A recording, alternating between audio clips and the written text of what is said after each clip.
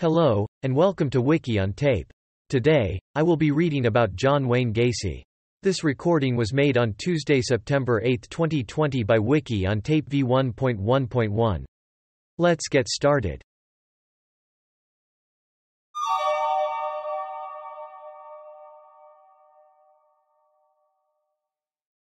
Summary.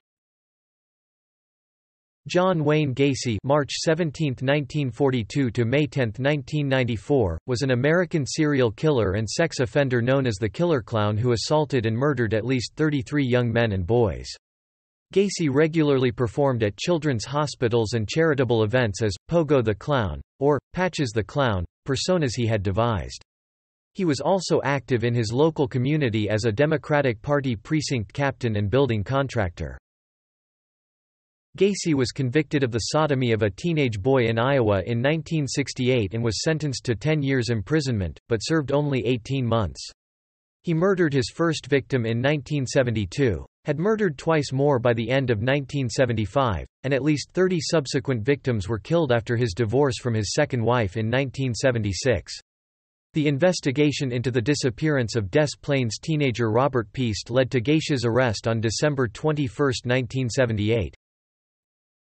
According to Gacy, all of his murders were committed inside his ranch house near Norridge, a village in Norwood Park, metropolitan Chicago.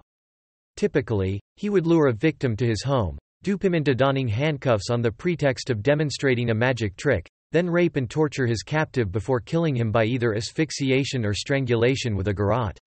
26 victims were buried in the crawl space of his home, and 3 others were buried elsewhere on his property. 4 were discarded in the Des Plaines River. His conviction for 33 murders was the most by one individual in United States history at the time. Gacy was sentenced to death on March 13, 1980. On death row at Menard Correctional Center he spent much of his time painting. He was executed by lethal injection at Stateville Correctional Center on May 10, 1994.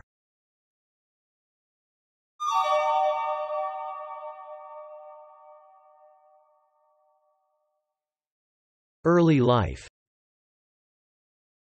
John Wayne Gacy was born in Chicago, Illinois, on March 17, 1942, the second child and only son of John Stanley Gacy (June 20, 1900 to December 25, 1969), and Marion Elaine Robinson (May 4, 1908 to December 6, 1989). His father was an auto repair machinist and World War I veteran, and his mother was a homemaker. Gacy was of Polish and Danish ancestry. His paternal grandparents, who spelled the family name as Gotza or Gaka, had immigrated to the United States from Poland, then part of Prussia in Germany. Childhood. As a child, Gacy was overweight and unathletic. He was close to his 2 sisters and mother but endured a difficult relationship with his father, an alcoholic who was physically abusive to his wife and children. Gacy seldom received his father's approval, later recollecting that, no matter what he achieved, he was never good enough in his father's eyes. His father regularly belittled him, calling him dumb and stupid, and comparing him unfavorably with his sisters. Despite this, Gacy always denied ever hating his father. One of Gacy's earliest childhood memories was of being beaten with a leather belt at the age of 4 for accidentally disarranging car engine components his father had assembled. On another occasion his father struck him across the head with a broomstick, rendering him unconscious. When he was 6 years old, Gacy stole a toy truck from a neighborhood store. His mother made him walk back to the store, return the toy and apologize to the owners. His mother informed his father, who beat Gacy with a belt as punishment. After this incident, Gacy's mother attempted to shield her son from his father's verbal and physical abuse, yet this only resulted in accusations that he was a sissy and a mama's boy who would probably grow up queer. In 1949, Gacy's father was informed that his son and another boy had been caught sexually fondling a young girl. Gacy's father whipped him with a razor strop as punishment. The same year, a family friend molested Gacy. This individual was a contractor who would take Gacy for rides in his truck and then fondle him. Gacy never told his father about these incidents, afraid that his father would blame him. Because of a heart condition, Gacy was ordered to avoid all sports at school. During the 4th grade, Gacy began to experience blackouts. He was hospitalized on occasion because of the seizures, and in 1957 for a burst appendix. Gacy later estimated that between the ages of 14 and 18, he had spent almost a year in hospital for these episodes, and attributed the decline of his grades to missing school. His father suspected these episodes were an effort to gain sympathy and attention, and openly accused his son of faking the condition as the boy lay in a hospital bed. Although his mother, sisters, and few close friends never doubted his illness, Gacy's medical condition was never conclusively diagnosed. One of Gacy's friends at high school recalled several instances when his father ridiculed or beat his son without provocation. On one occasion in 1957, the same friend witnessed an incident at the Gacy household when Gacy's father began shouting at his son for no reason, then began hitting him. Gacy's mother attempted to intervene. The friend recalled that Gacy simply put up his hands to defend himself, adding that he never struck his father back during these physical altercations. Career origins. In 1960, at 18, Gacy became involved in politics, working as an assistant precinct captain for a Democratic Party candidate in his neighborhood. This decision led to more criticism from his father, who accused his son of being a patsy. Gacy later speculated the decision may have been an attempt to seek the acceptance from others that he never received from his father. The same year Gacy's political involvement began, his father bought him a car. He kept the vehicle's title in his own name until Gacy had finished paying for it. These monthly payments took several years for him to complete. His father would confiscate the keys to the vehicle if Gacy did not do as he said. On one occasion in 1962, Gacy bought an extra set of keys after his father confiscated the original set. In response, his father removed the distributor cap from the vehicle, keeping it for 3 days. Gacy recalled he felt totally sick and drained after this incident. Las Vegas. When his father replaced the distributor cap, Gacy left the family home and drove to Las Vegas, Nevada. He found work within the ambulance service before he was transferred to work as an attendant at Palm Mortuary. As a mortuary attendant, Gacy slept on a cot behind the embalming room. He worked there for 3 months observing morticians embalming dead bodies. He later confessed that one evening, while alone, he had clambered into the coffin of a deceased teenage male, embracing and caressing the body before experiencing a sense of shock. This prompted Gacy to call his mother the next day and ask whether his father would allow him to return home. His father agreed, and the same day he drove back to Chicago to live with his family. Springfield. On returning to Chicago, Gacy enrolled in the Northwestern Business College, despite failing to graduate from high school. He graduated in 1963. Gacy took a management trainee position with the Nunn-Bush Shoe Company. In 1964, the shoe company transferred him to Springfield, Illinois, to work as a salesman, and eventually promoted him to manager of his department. In March of that year, he became engaged to Marlon Myers, a co-worker. During their courtship, Gacy joined the local Jaycees and became a tireless worker for the organization, which named him key man in April 1964. That same year, he had his second homosexual experience. According to Gacy, after one of his colleagues in the Springfield Jaycees plied him with drinks and invited him to spend the evening on his sofa, he agreed. The colleague then performed oral sex on him while he was drunk. By 1965, Gacy had risen to the position of vice president of the Springfield Jaycees. The same year, they named him the third most outstanding Jaycee in the state of Illinois. KFC manager. After a 6-month courtship, Gacy and Myers married in September 1964.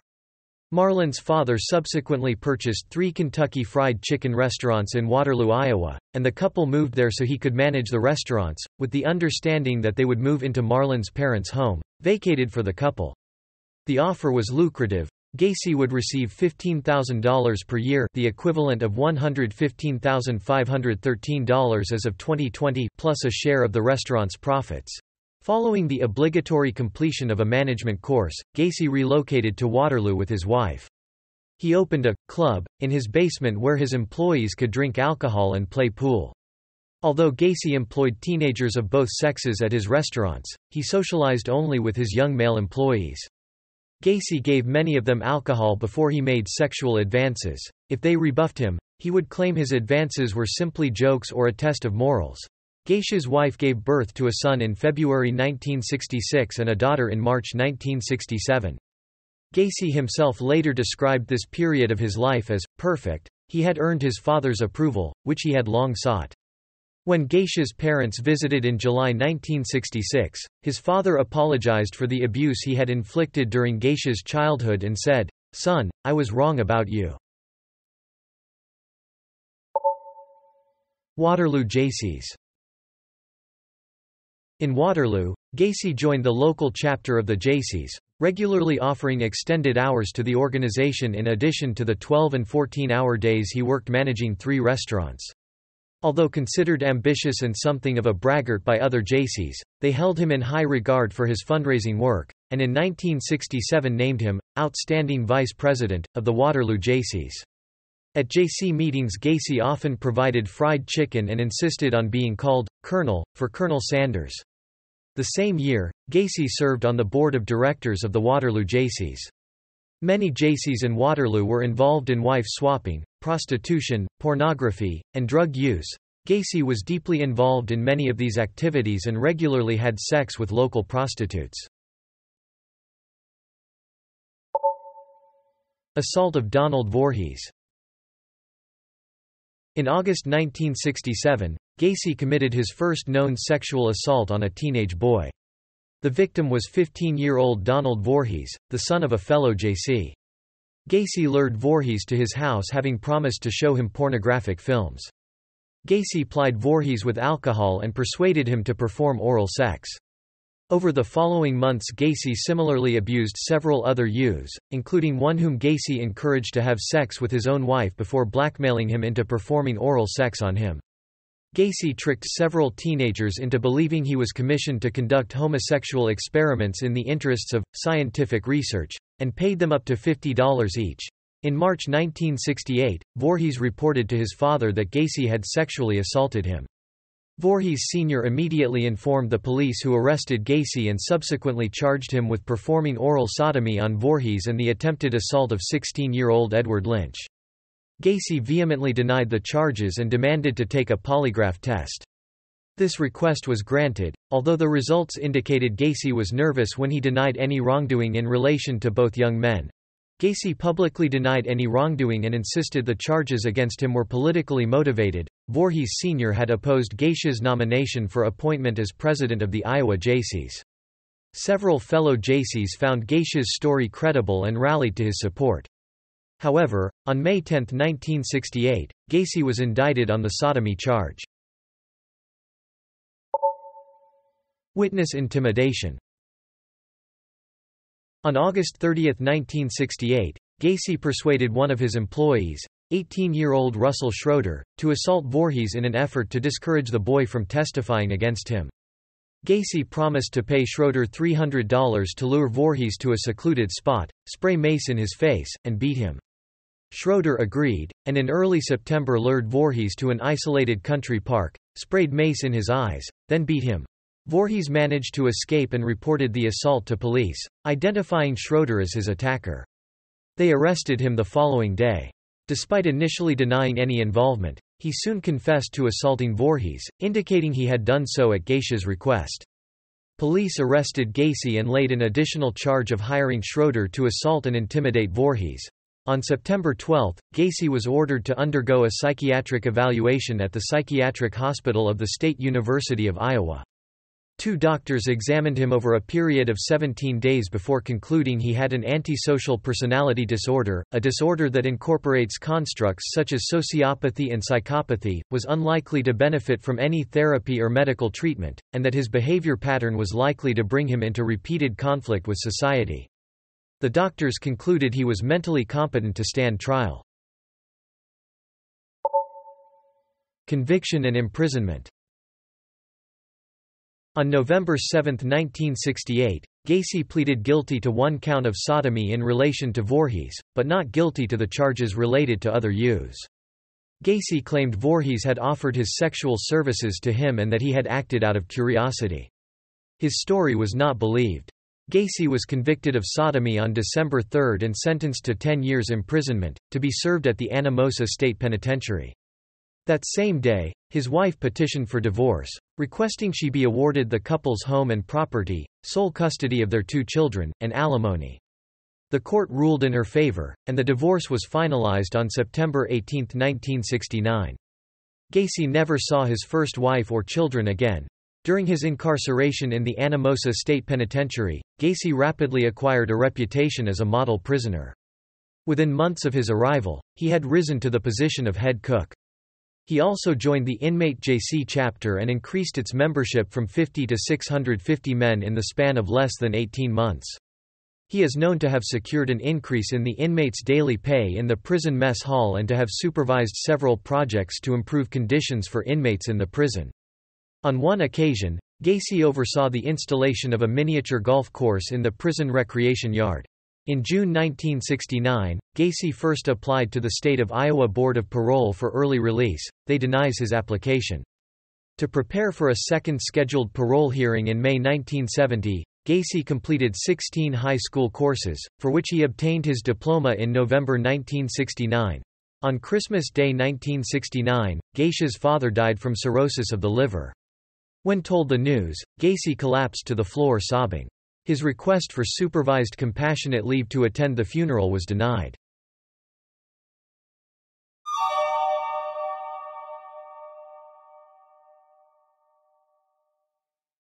Return to Chicago. Gacy was granted parole with 12 months probation on June 18, 1970, after having served 18 months of his 10-year sentence. 2 of the conditions of his probation were that Gacy to relocate to Chicago to live with his mother, and that he must observe a 10 p.m. curfew. The Iowa Board of Parole would receive regular updates on his progress. On his release, Gacy told friend and fellow JC Clarence Lane, who picked him up from the prison and had remained steadfast in his belief of Gacy's innocence, that he would never go back to jail, and that he intended to re-establish himself in Waterloo. However, within 24 hours of his release, Gacy had relocated to Chicago to live with his mother. He arrived there on June 19 and shortly thereafter obtained a job as a short-order cook in a restaurant. On February 12, 1971, Gacy was charged with sexually assaulting a teenage boy who claimed that he had lured him into his car at Chicago's Greyhound bus terminal and driven him to his home, where he had attempted to force the boy into sex. The court dismissed this complaint when the boy failed to appear. The Iowa Board of Parole did not learn of this incident, which violated the conditions of his parole, and 8 months later, in October 1971, Gacy's parole ended. The following month, records of Gacy's previous criminal convictions in Iowa were sealed. 8213 West Summerdale Avenue. With financial assistance from his mother, Gacy bought a house near the village of Norridge in Norwood Park Township, an unincorporated area of Cook County, a part of metropolitan Chicago. The address, 8213 West Summerdale Avenue, is where he resided until his arrest in December 1978 and where, according to Gacy, he committed all his murders. He became active in his local community. His neighbors considered him helpful. He willingly loaned his construction tools and plowed snow from neighborhood walks free of charge. Between 1974 and 1978, he hosted annual summer parties attended by hundreds of people, including politicians. In August 1971, shortly after Gacy and his mother moved into the house, he became engaged to Carol Hoff, a divorcee with 2 young daughters.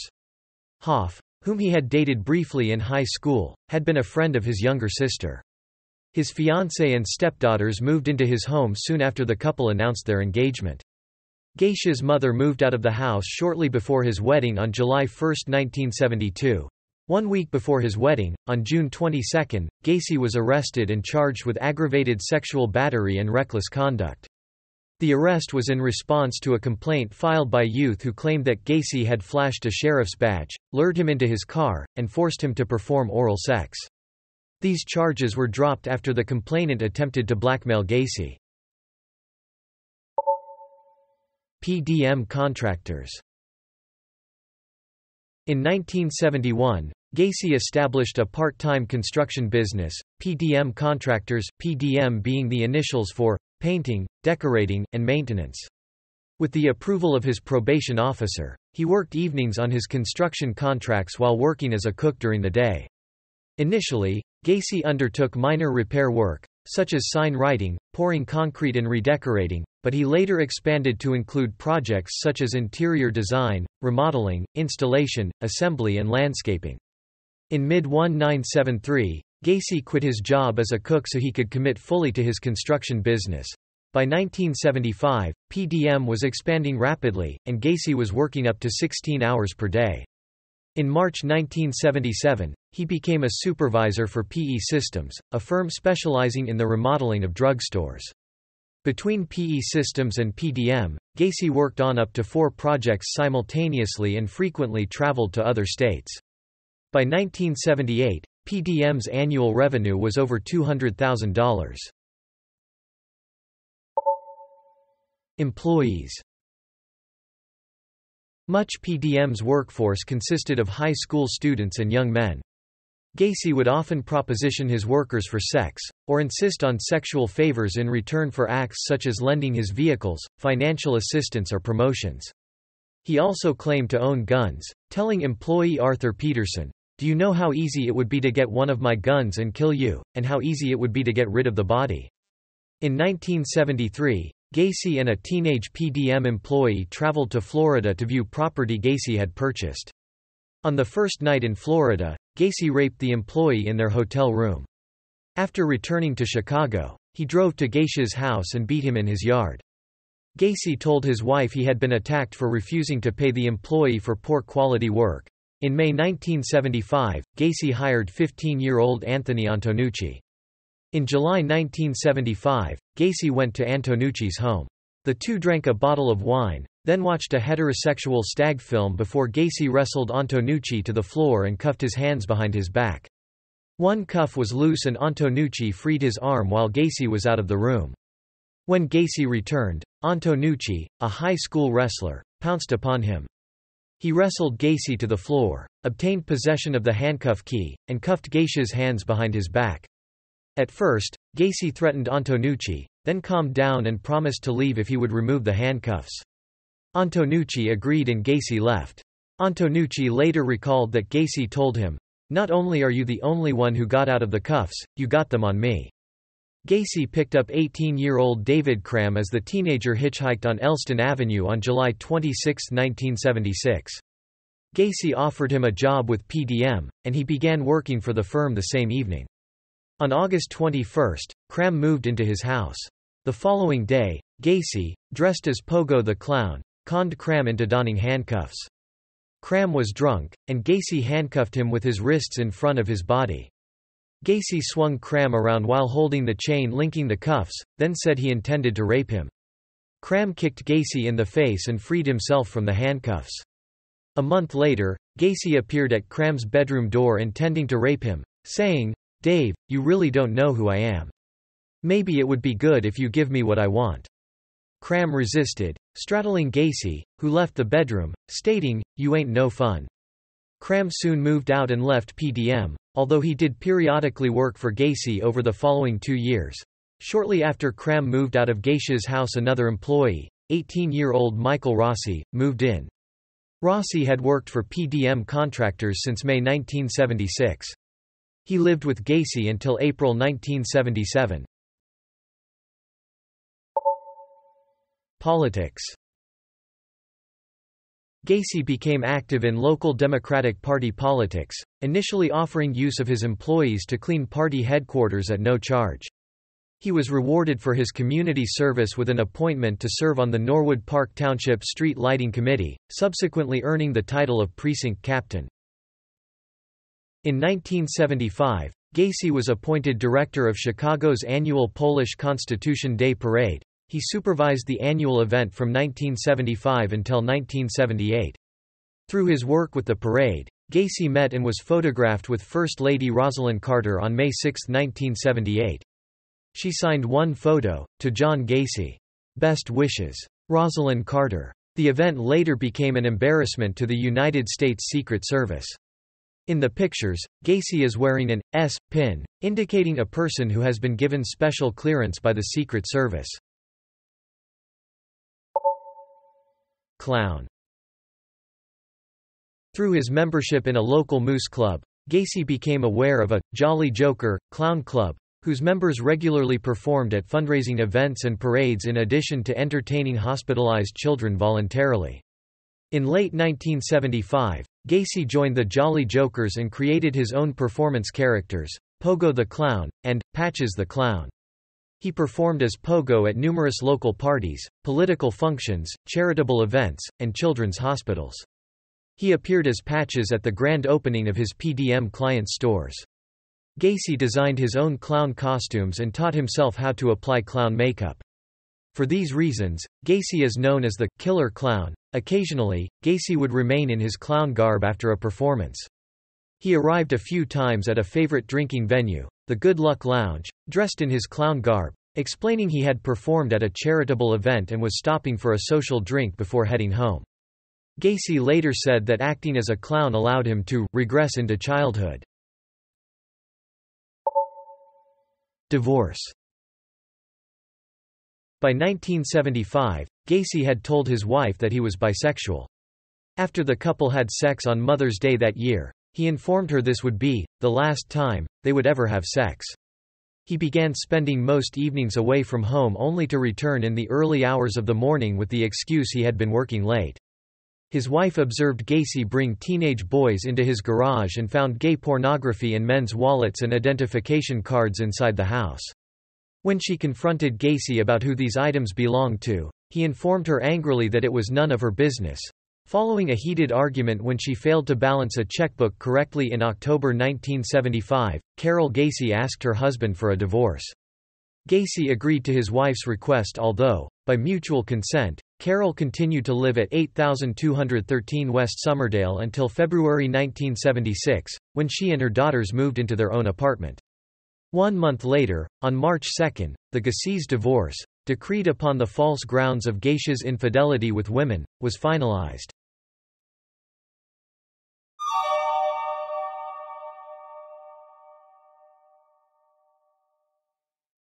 Murders. Officials know Gacy murdered at least 33 young men and boys, and buried 26 of them in the crawlspace of his house. He abducted his victims from Chicago's Greyhound bus station, Bughouse Square, or simply off the streets. Some victims were grabbed by force, or conned into believing Gacy, who often carried a sheriff's badge and had spotlights on his black Oldsmobile, was a policeman. He lured other victims to his house with either the promise of a job with PDM, or an offer of drink, drugs, or money for sex. Gacy usually lured a lone victim to his house, although on approximately 3 occasions, Gacy had what he called doubles, 2 murder victims killed in the same evening. Inside Gacy's home his usual modus operandi was to ply a youth with drink, drugs, or generally gain his trust. Gacy would then produce a pair of handcuffs to show a magic trick, sometimes as part of a clowning routine. He typically cuffed his own hands behind his back, then surreptitiously released himself with the key which he hid between his fingers. He then offered to show his intended victim how to release himself from the handcuffs. With his victim manacled, and unable to free himself, Gacy then made a statement to the effect that, "The trick is, you have to have the key." Gacy referred to this act of restraining his victim as the handcuff trick. Having restrained his victim, Gacy proceeded to rape and torture his captive. He frequently began by sitting on the chest before forcing his victim to fillet him. He then inflicted acts of torture including burning with cigars, making his captive imitate a horse as he sat on their back and pulled upon makeshift reins around their necks, and violation with foreign objects such as dildos and prescription bottles after he had sodomized his captive. To immobilize his captive's legs before engaging in acts of torture, Gacy frequently manacled their ankles to a 2x4 with handcuffs attached at each end, an act inspired by the Houston mass murders. He dragged or forced several victims to crawl into his bathroom where he partly drowned them in the bathtub before repeatedly reviving them, enabling him to continue his prolonged assault. Gacy typically murdered his victims by placing a rope tourniquet around their neck before progressively tightening the rope with a hammer handle. He referred to this act as the rope trick, frequently informing his captive, "This is the last trick." Gacy occasionally read sections of the 23rd Psalm as he tightened the rope around his captive's neck. Occasionally, the victim convulsed for an hour or two before dying, although several victims died by asphyxiation from cloth gags stuffed deep into their throat. Except for his two final victims, all were murdered between 3 a.m. and 6 a.m. after death. He usually stored the victims' bodies under his bed for up to 24 hours. Gacy then buried his victim in the crawl space, where he periodically poured quicklime to hasten the body's decomposition. He took some of his victims' bodies to his garage and embalmed them prior to their burial. Some investigators believe that Gacy engaged in acts of necrophilia with the bodies of several victims prior to burial. Murder of Timothy McCoy. Gacy's first known murder occurred on January 2, 1972. According to Gacy's later account, following a family party he decided to drive to the Civic Center in the Chicago Loop to view a display of ice sculptures before luring a 16-year-old named Timothy Jack McCoy from Chicago's Greyhound bus terminal into his car. McCoy was traveling from Michigan to Omaha, Nebraska. Gacy took McCoy on a sightseeing tour of Chicago and then drove him to his home with the promise that he could spend the night and be driven back to the station in time to catch his bus. Prior to McCoy's identification, he was known simply as the Greyhound bus boy. Gacy claimed he woke early the following morning to find McCoy standing in his bedroom doorway with a kitchen knife in his hand. He then jumped from his bed and McCoy raised both arms in a gesture of surrender, tilting the knife upwards and accidentally cutting Gacy's forearm. Gacy twisted the knife from McCoy's wrist, banged his head against the bedroom wall, kicked him against his wardrobe and walked towards him. McCoy then kicked Gacy in the stomach, doubling him over. Gacy grabbed McCoy, wrestled him to the floor, and stabbed him repeatedly in the chest as he straddled him. As McCoy lay dying, Gacy claimed he washed the knife in his bathroom, then went to his kitchen and saw an opened carton of eggs and a slab of unsliced bacon on his kitchen table. McCoy had also set the table for two. He had walked into Gacy's room to wake him while absent-mindedly carrying the kitchen knife in his hand. Gacy buried McCoy in his crawl space and later covered his grave with a layer of concrete. In an interview several years after his arrest, Gacy said that immediately after killing McCoy, he felt totally drained, yet noted as he listened to the gurgulations, as McCoy lay gasping for air, that he had experienced a mind-numbing orgasm as he stabbed him. He added, "That's when I realized that death was the ultimate thrill." Second murder.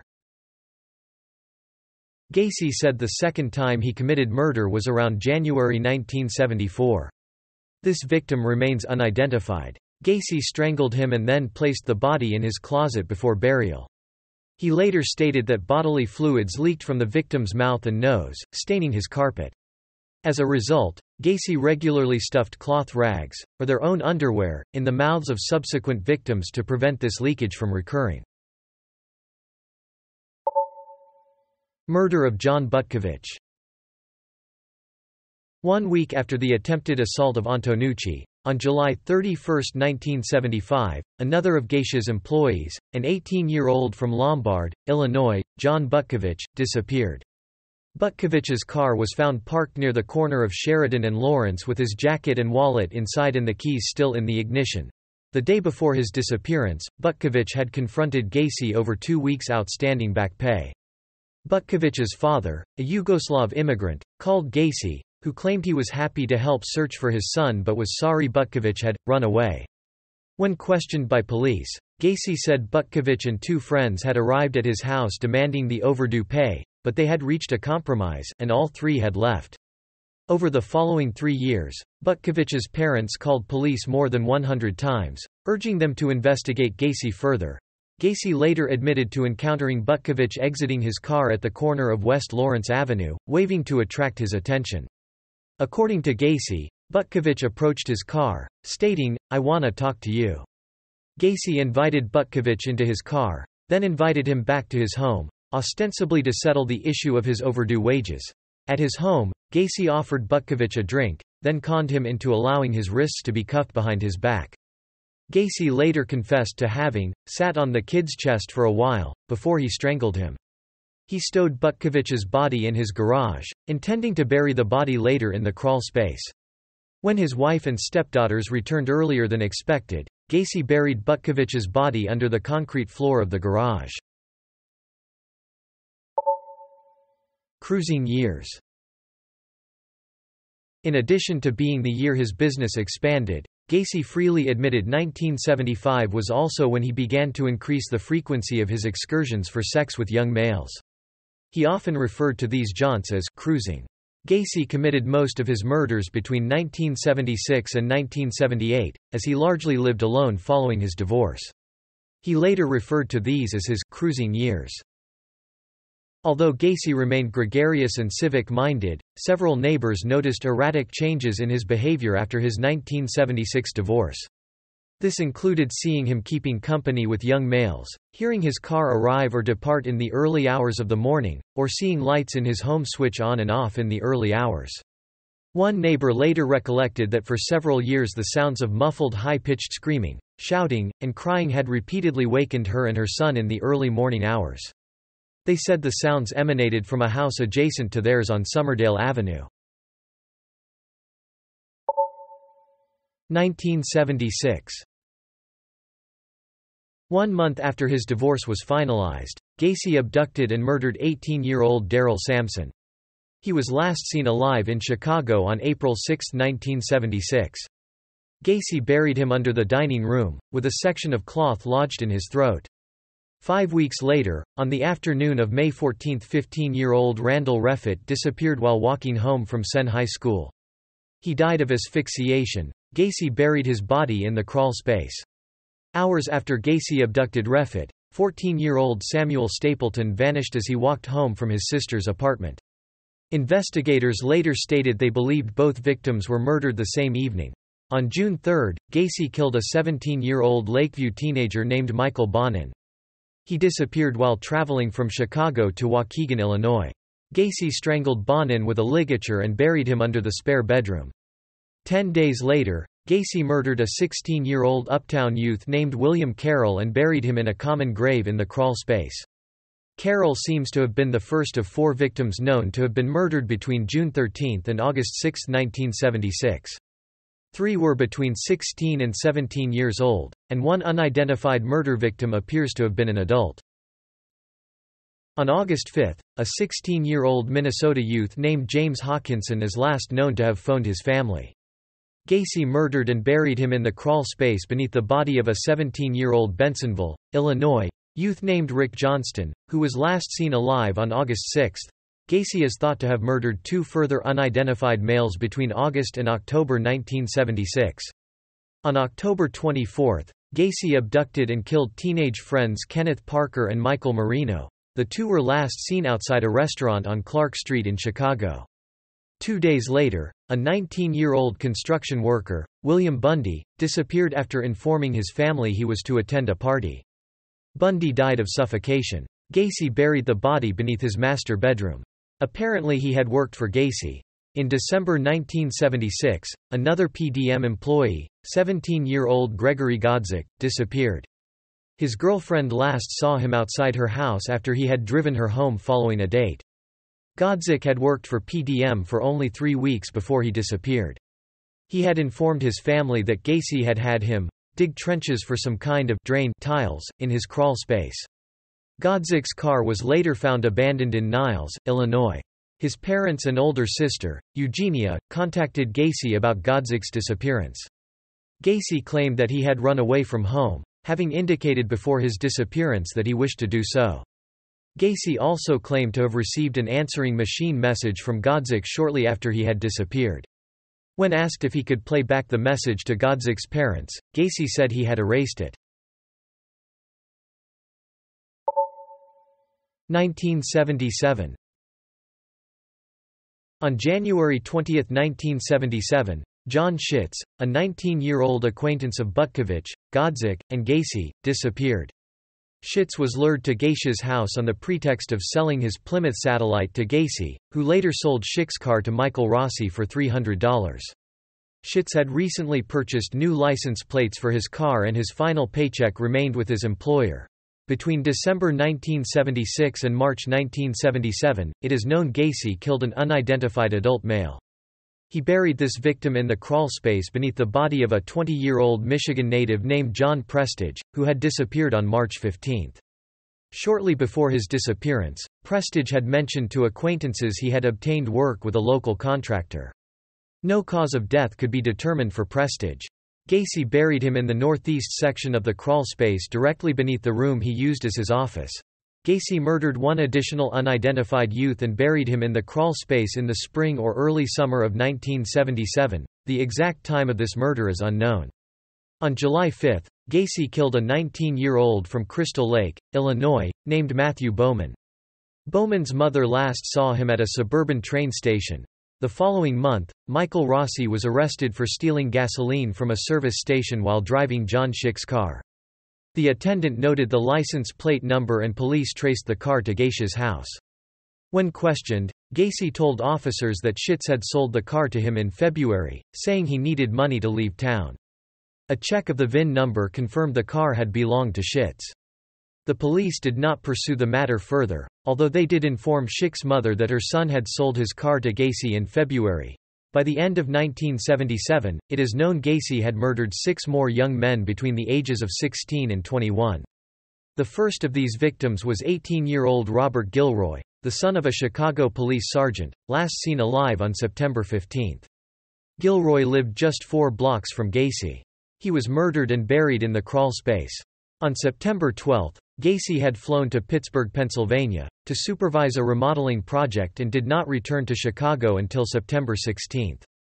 Because Gacy is known to have been in another state at the time Gilroy was last seen, this is cited to support Gacy's claim of being assisted by one or more accomplices in several homicides.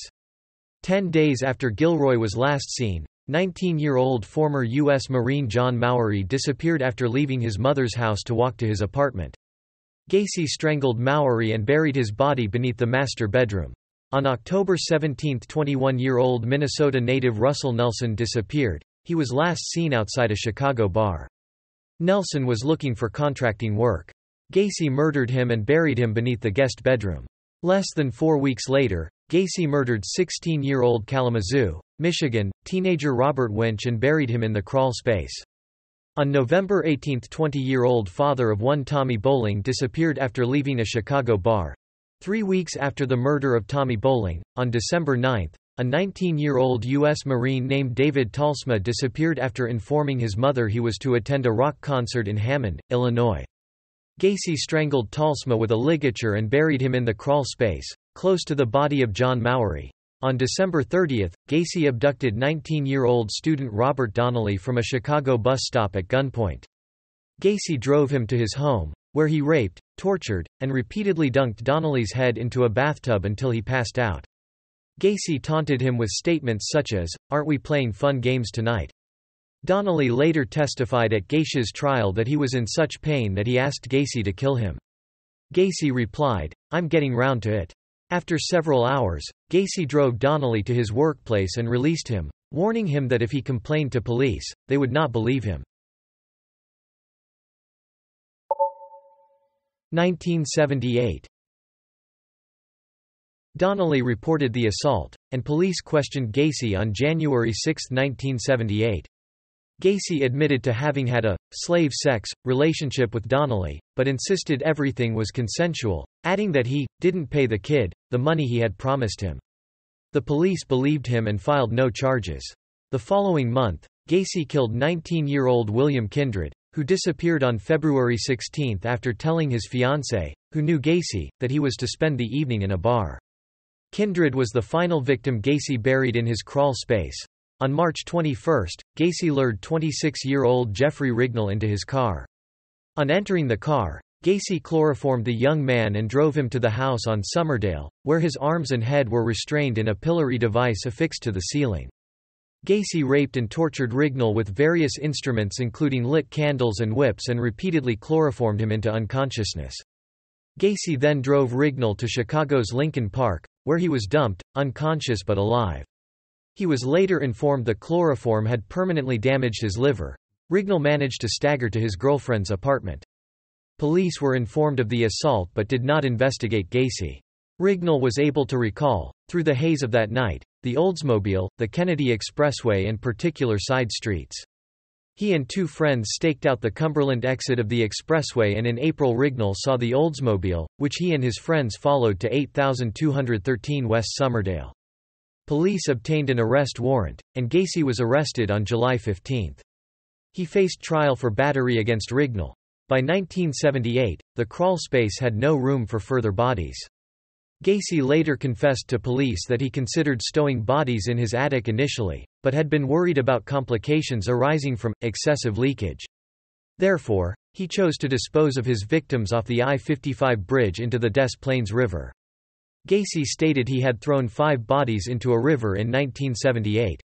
He believed one had landed on a passing barge. Only 4 bodies were ever found. The first known victim thrown from the I-55 bridge into the Des Plaines River, 20-year-old Timothy O'Rourke. Gacy killed him in mid-June after he had left his Dover Street apartment to purchase cigarettes. Shortly before his disappearance, he had told his roommate that a contractor on the northwest side had offered him a job. On November 4, Gacy killed 19-year-old Frank Landinen. His naked body was found in the Des Plaines River in Canahan, Illinois, on November 12. On November 24, a 20-year-old Elmwood Park, Illinois, resident, James Matsara, disappeared after sharing Thanksgiving dinner with his family. He had informed his sister, Annette, that he was working in the construction industry and doing all right. He was last seen alive walking in the direction of Bughouse Square, carrying a suitcase. Murder of Robert Piest. On the afternoon of December 11, 1978, Gacy visited the Nissan pharmacy in Des Plaines, Illinois, to discuss a potential remodeling deal with the store owner, Phil Torf. While he was within earshot of 15-year-old part-time employee Robert Piest, Gacy mentioned his firm often hired teenage boys at a starting wage of $5 per hour, almost double the pay Piest earned at the pharmacy. Shortly after Gacy left the pharmacy, Piest's mother arrived at the store to drive her son home so the family could celebrate her 46th birthday together. Piest asked his mother to wait, adding that, "Some contractor wants to talk to me about a job." He left the store at 9 p.m., promising to return shortly. Piest was murdered shortly after 10 p.m. at Gacy's home. Gacy later stated that at his house, he asked Piest whether there was anything he wouldn't do for the right price, to which Piest replied that he did not mind working hard. In response, Gacy stated, "Good money could be earned by hustling," although Piest was dismissive of this statement. Gacy then duped Piest into donning handcuffs before saying, "I'm going to rape you, and you can't do anything about it," as Piest began weeping. He also stated that as he placed the tourniquet around Piest's neck, the boy was crying, scared. Gacy admitted to having received a phone call from a business acquaintance as Piest lay dying, suffocating on his bedroom floor.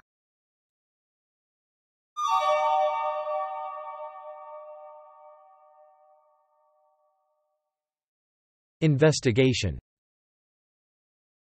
When Piest failed to return, his family filed a missing person report with the Des Plaines police.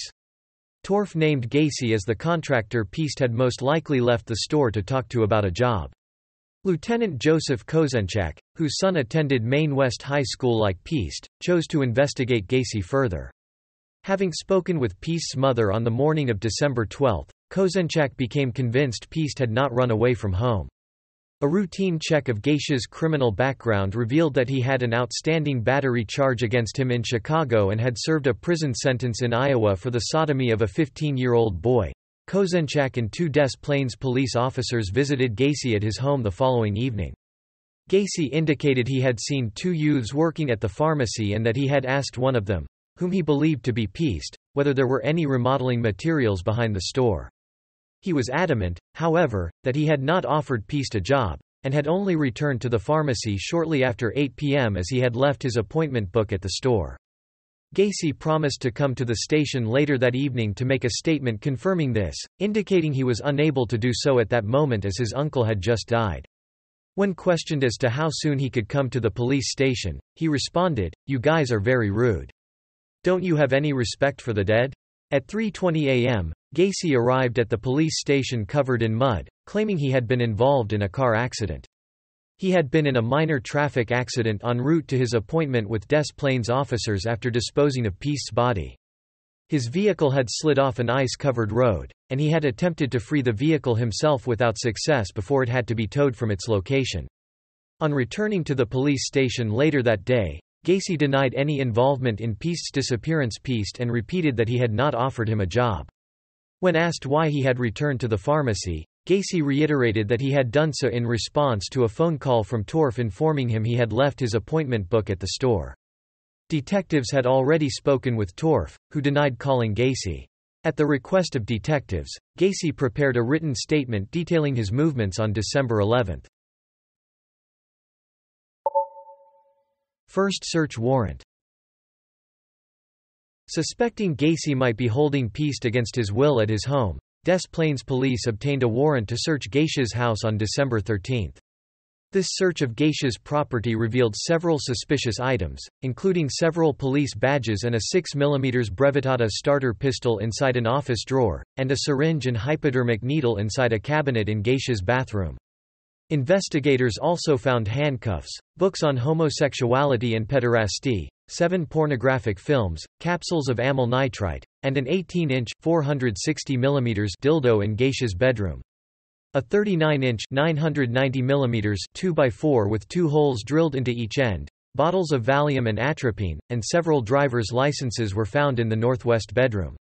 A blue hooded parka was found atop a toolbox inside the laundry room. An underwear too small to fit Gacy was located inside a bathroom closet. In the northwest bedroom, investigators found a Maine West High School ring, but the ring was not Piest's. This ring was a class of 1975 ring engraved with the initials JAS. Investigators also recovered a photo receipt from Nissan Pharmacy from a trash can, alongside a 36-inch (910mm) section of nylon rope. Surveillance. The Des Plaines police confiscated Gacy's Oldsmobile and other PDM work vehicles. Police assigned two-man surveillance teams to monitor Gacy on a rotational 12-hour basis as they continued their investigation into his background and potential involvement in Piest's disappearance. These surveillance teams consisted of officers Mike Albrecht and David Hackmeister, and Ronald Robinson and Robert Schultz. The following day, investigators received a phone call from Michael Rossi, who informed the investigators of Gregory Godzig's disappearance and the fact that another PDM employee, Charles Hatula, had been found drowned in an Illinois river earlier that year. On December 15, Des Plaines investigators obtained further details of Gacy's battery charge, learning the complainant, Jeffrey Rignall, had reported that Gacy had lured him into his car, then chloroformed, raped and tortured him before dumping him, with severe chest and facial burns and rectal bleeding, in Lincoln Park the following morning. In an interview with Gacy's former wife the same day, they learned of the disappearance of John Butkovich. The same day, the Maine West High School ring was traced to a John Allen Schitz. An interview with Schick's mother revealed that several items from her son's apartment were also missing, including a Motorola TV set. By December 16, Gacy was becoming affable with the surveillance detectives, regularly inviting them to join him for meals in restaurants and occasionally for drinks in bars or at his home. He repeatedly denied that he had anything to do with Piest's disappearance and accused the officers of harassing him because of his political connections or because of his recreational drug use. Knowing these officers were unlikely to arrest him on anything trivial, he taunted them by flouting traffic laws and succeeded in losing his pursuers on more than one occasion. That afternoon, Cram consented to a police interview, in which he described Gacy's open-minded attitude regarding sex between males and his workaholic lifestyle. Cram also divulged that, on one occasion, because of his poor timekeeping, Gacy had given him a watch. Explaining he had obtained the item from a dead person, investigators conducted a formal interview of Michael Rossi on December 17. He informed them Gacy had sold Schick's vehicle to him, explaining that he had bought the car from Schitz because Schitz needed money to move to California. A further examination of Gacy's Oldsmobile was conducted on this date. In the course of examining the trunk of the car, the investigators discovered a small cluster of fibers which may have been human hair. These fibers were sent for further analysis. That evening, officers conducted a test using 3 trained German Shepherd search dogs to determine whether Piest had been present in any of Gacy's vehicles. The dogs were allowed to examine each of Gacy's vehicles, whereupon one dog approached Gacy's Oldsmobile and lay on the passenger seat in what the dog's handler informed investigators was a death reaction, indicating Piest's body had been present in the vehicle. That evening, Gacy invited detectives Albrecht and Hackmeister to a restaurant for a meal. In the early hours of December 18, he invited them into another restaurant where, over breakfast, he talked of his business, his marriages and his activities as a registered clown. At one point during the conversation, Gacy remarked, "You know, clowns can get away with murder." Civil suit. By December 18, Gacy was beginning to show visible signs of strain from the constant surveillance. He was unshaven, looked tired, appeared anxious and was drinking heavily. That afternoon, he drove to his lawyer's office to prepare a $750,000 civil suit against the Des Plaines police, demanding that they cease their surveillance. The same day, the serial number of the Nissan Pharmacy photo receipt found in Gacy's kitchen was traced to 17-year-old Kim Byers, a colleague of Piest at Nissan Pharmacy. Byers admitted, when contacted in person the following day, that she had worn the jacket on December 11 to shield herself from the cold. She had placed the receipt in the parka pocket just before she gave the coat to Piest as he left the store to talk with a contractor. Byers was adamant the contractor had lured Piest from the store. Piest had said to her, "The contractor guy wants to talk to me. I'll be right back." This revelation contradicted Gacy's previous statements that he had had no contact with Robert Piest on the evening of December 11. Second search warrant. The same evening, Michael Rossi was interviewed a second time. On this occasion, he was more cooperative. He informed detectives that in the summer of 1977, at Gacy's behest, he had spread 10 bags of lime in the crawlspace of Gacy's house. On December 19, investigators began compiling evidence for a second search warrant for Gacy's house. The same day, Gacy's lawyers filed the civil suit against the Des Plaines police. The hearing for the suit was scheduled for December 22. That afternoon, Gacy invited the surveillance detectives inside his house again. On this occasion, as Officer Robinson distracted Gacy with conversation, Officer Schultz walked into Gacy's bedroom in an unsuccessful attempt to write down the serial number of the Motorola TV set they suspected belonged to John Schitz. While flushing Gacy's toilet, the officer noticed a smell he suspected could be that of rotting corpses emanating from a heating duct. The officers who had searched Gacy's house previously had failed to notice this. On that occasion the house had been cold. Investigators interviewed both David Cram and Michael Rossi on December 20. Rossi had agreed to be interviewed in relation to his possible links with John Schitz as well as the disappearance of Robert Piest. When questioned by Kozenchak as to where he believed Gacy had placed Piest's body, Rossi replied, "In the crawl space. He could have put him in the crawl space." A polygraph test showed his responses to questions to be inconclusive. However, he agreed to a subsequent visual test in which a map of Cook County was divided into 12 grid sections numbered 1 to 12, with Gacy's home marked in the 4th grid section. Kozenchak noted an extreme increase in Rossi's blood pressure when asked, "Is the body of Robert Piest buried in grid number 4?" After hearing this question, Rossi refused to continue the polygraph questioning. He did, however, further discuss the trench digging he did in the crawl space and remarked on Gacy's insistence that he not deviate from where he was instructed to dig. Cram informed investigators of Gacy's attempts to rape him in 1976. He stated that after he and Gacy had returned to his home after the December 13 search of his property, Gacy had turned pale after seeing a clot of mud on his carpet which he suspected had come from his crawl space. Cram said Gacy had grabbed a flashlight and immediately entered the crawl space to look for evidence of digging. When asked whether he had been to the crawl space, Cram replied he had once been asked by Gacy to spread lime down there and had also dug trenches, which Gacy had explained were for drainage pipes. Cram stated these trenches were 2 feet (0.61 meters) wide, 6 feet (1.8 meters) long and 2 feet (0.61 meters) deep, the size of graves. Confession. On the evening of December 20, Gacy drove to his lawyer's office in Park Ridge, Illinois to attend a scheduled meeting ostensibly to discuss the progress of his civil suit. On his arrival, Gacy appeared disheveled and immediately asked for an alcoholic drink, whereupon Sam Amarante fetched a bottle of whiskey from his car. On his return, Amarante asked Gacy what he had to discuss with them. Gacy picked up a copy of the Daily Herald from Amarante's desk, pointed to a front-page article covering the disappearance of Robert Piest and said, "This boy is dead. He's in a river." Over the following hours, Gacy gave a rambling confession that ran into the early hours of the following morning. He began by informing Amarante and Stevens he had been the judge, jury and executioner of many, many people, and that he now wanted to be the same for himself. He said he buried most of his victims in his crawl space, and had disposed of 5 other bodies in the Des Plaines River.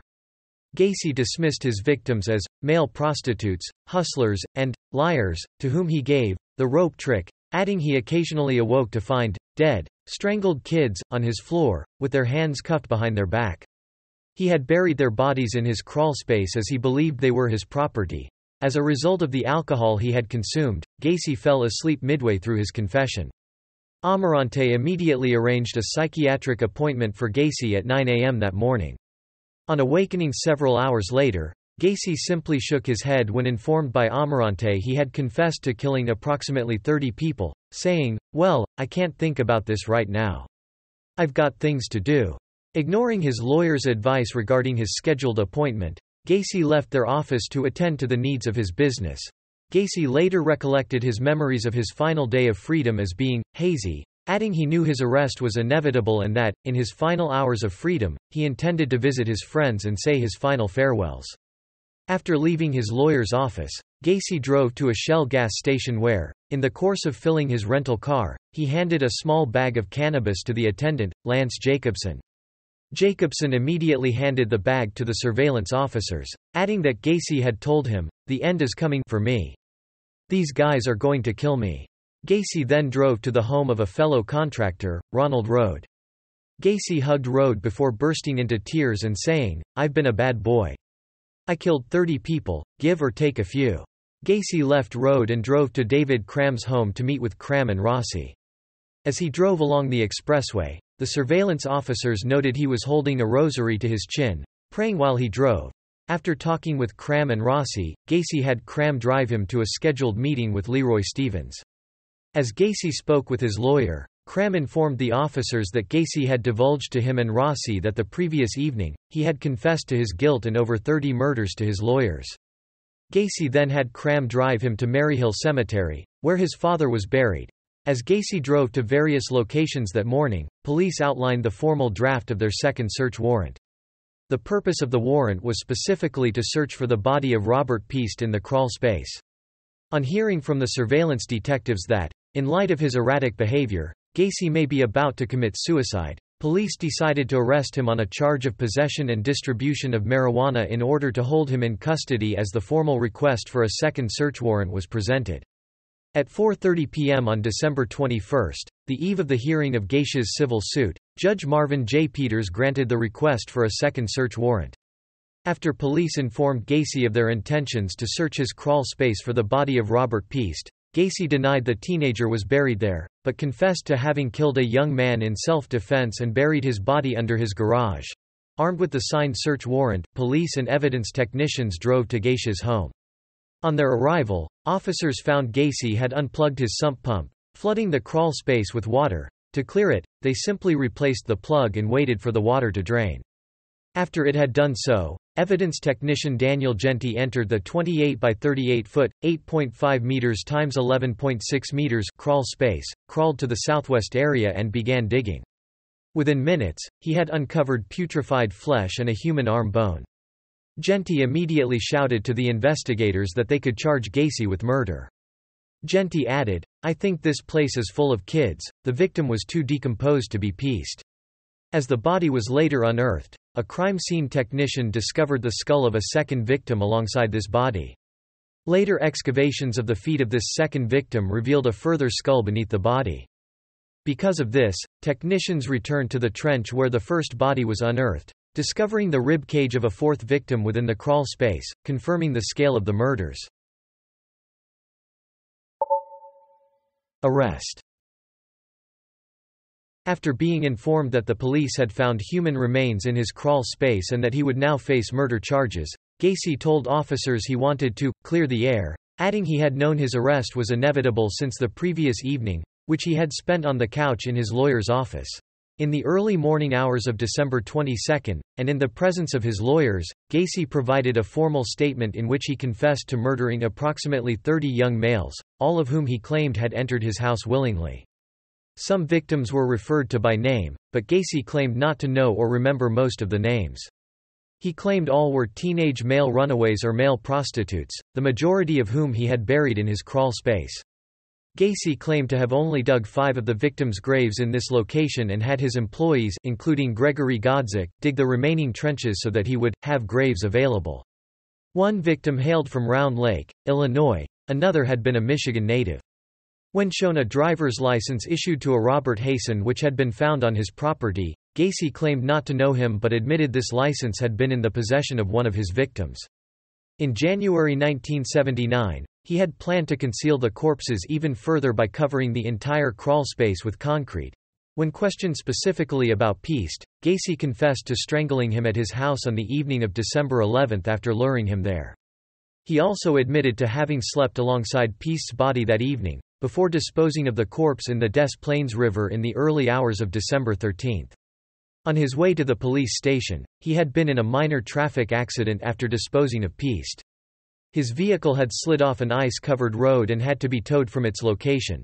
Accompanied by police and his lawyers, Gacy was driven subsequently to the spot on the I-55 bridge where he had confessed to having thrown Piest's, Landinen's and 3 other victims' bodies into the Des Plaines River that summer.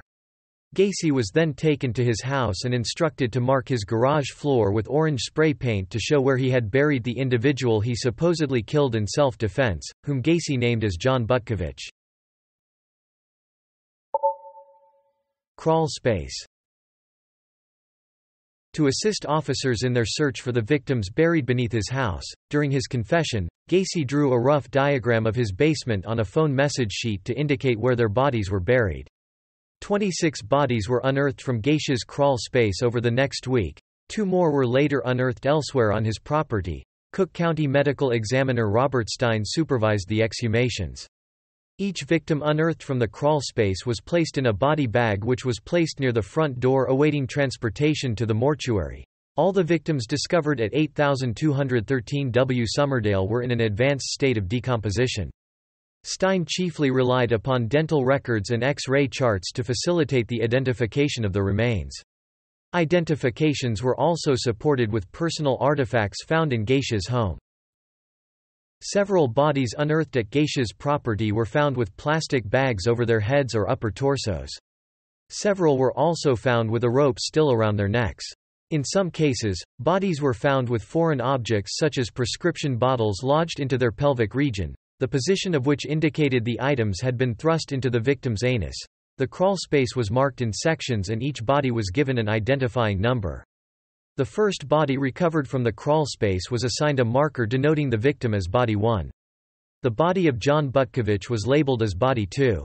On December 23, investigators returned to unearth the 3 corpses which had been buried in the same trench as Body 1. Body 3 was buried in the crawl space directly above Body 4. Alongside them, Body 5 was buried directly beneath Body 1. A cloth rag was found inside the mouth of this victim. The search for victims was postponed temporarily over Christmas. 4 more bodies were unearthed on December 26. Bodies number 6 and 7 were buried in the same grave. Body 7 was gagged with a cloth, leading investigators to conclude this victim most likely died of asphyxiation. Body 8 was found with the tourniquet used to strangle him still knotted around his neck. Body 9 was found beneath a layer of concrete and was found to have several stab wounds to the ribs and sternum, suggesting he was Gacy's first victim. On December 27, 8 more bodies were discovered. Body 10 was buried face upwards, parallel to the wall of the crawl space directly beneath the entrance to Gacy's home.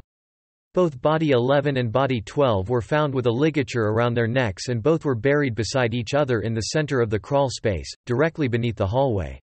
Body 13 was found beneath the spare bedroom. Bodies 14 and 15 were recovered from a common grave diagonal to Body 10.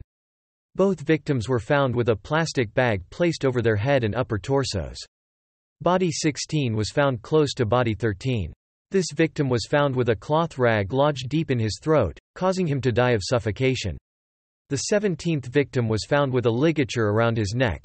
The following day, 4 more bodies were exhumed. Body 19 was buried directly beneath Gacy's master bedroom, perpendicular to body 18, which was located beneath the spare bedroom, and which was found with a ligature around the neck. Body 20 was buried in the northwest corner of the crawl space perpendicular to body 19. By December 29, 6 more bodies were unearthed. Bodies 22, 23, 24, and 26 were buried in a common grave located beneath Gacy's kitchen and laundry room, with body 25 located beneath Gacy's bathroom. Body 22 was found directly beneath Gacy's kitchen with a section of cloth-like material lodged in his throat. 2 socks were recovered from the pelvic region. This victim was buried directly beneath body 21, recovered the previous day. Bodies 23, 24 and 26 were buried beneath the laundry room. The bones of victims 23 and 24 were commingled together, and a section of cloth was found inside the mouth of bodies 24 and 26. Body 25 was found beneath Gacy's bathroom with a section of cloth lodged in the throat. The final victim recovered from the crawl space was also found beneath the bathroom, buried 10 inches below the surface of the soil. This victim was found to have a section of cloth lodged deep in his throat. Operations were suspended due to the Chicago blizzard of 1979, but resumed in March despite Gacy's insistence that all the buried victims had been found. On March 9, body 28 was found wrapped within several plastic bags and buried beneath the patio approximately 15 feet (4.6 meters) from the barbecue pit in Gacy's backyard.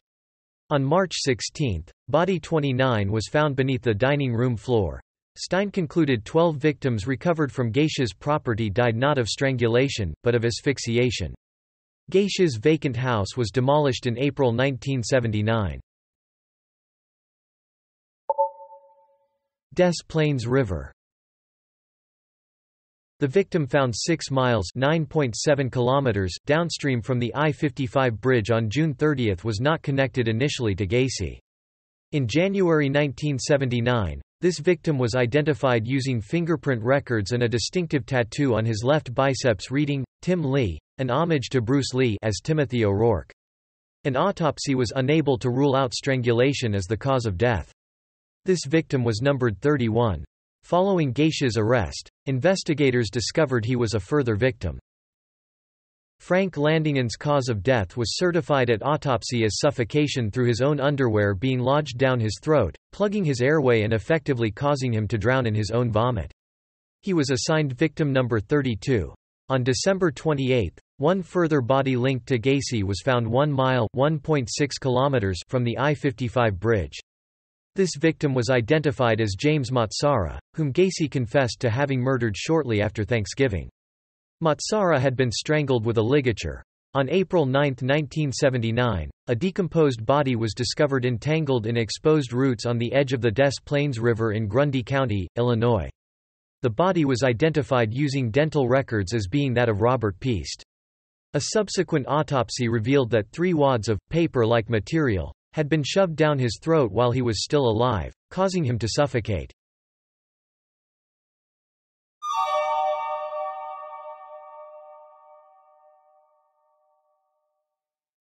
Trial. Gacy was brought to trial on February 6, 1980, charged with 33 murders. He was tried in Cook County, Illinois, before Judge Louis Garippo. The jury was selected from Rockford, Illinois, because of significant press coverage in Cook County. At the request of his defense counsel, Gacy spent over 300 hours the year before his trial with doctors at the Menard Correctional Center. He underwent a variety of psychological tests before a panel of psychiatrists to determine whether he was mentally competent to stand trial. Gacy attempted to convince the doctors that he suffered from a multiple personality disorder. He claimed to have 4 personalities: the workaholic, civic-minded contractor, the clown, the active politician, and a policeman called Jack Hanley, whom he referred to as Bad Jack. When Gacy had confessed to police, he claimed to be relaying the crimes of Jack, who detested homosexuality. His lawyers opted to have Gacy plead not guilty by reason of insanity to the charges against him. Presenting Gacy as a Jekyll and Hyde character, the defense produced several psychiatric experts who had examined Gacy the previous year to testify as to their findings. 3 psychiatric experts at Gacy's trial testified they found him to be a paranoid schizophrenic with a multiple personality disorder. The prosecutors presented the case that Gacy was sane and in full control of his actions. To support this contention, they produced several witnesses to testify to the premeditation of Gacy's actions and the efforts he took to escape detection. Those doctors refuted the defense doctors' claims of multiple personalities and insanity. Cram and Rossi confessed that Gacy had made them dig trenches and spread bags of lime in his crawl space. Both testified that Gacy looked periodically into the crawl space to ensure they and other employees ordered to dig these trenches did not deviate from the precise locations he had marked. Cram testified that in August 1977, Gacy had marked a location in the crawl space with sticks and told him to dig drainage trenches, a couple of feet wide and knee-high, so that a plumber could install piping. Immediately after Cram had completed his testimony, Rossi testified for the state. When asked where he had dug in the crawl space, Rossi turned to a diagram of Gacy's home on display in the courtroom. This diagram showed where the bodies were found in the crawl space and elsewhere on the property. Rossi pointed to the location of the remains of an unidentified victim known as Body 13. Rossi said he had refused to dig any other trenches but had supervised other PDM employees digging trenches in the crawl space at Gacy's request.